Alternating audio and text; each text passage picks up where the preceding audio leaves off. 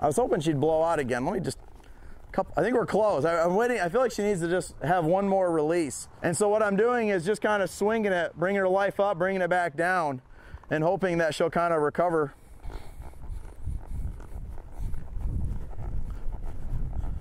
There it is.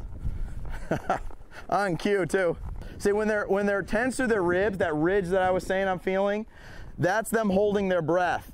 And they're staying tense. It's like if you work out, there's a time to exhale and a time to inhale and a time to just hold it. So when you're about to do something really physical, you engage your whole core and everything. Well, horses stay there, and that's what she's tending to do. Even now, there she's coming out of it with her ears.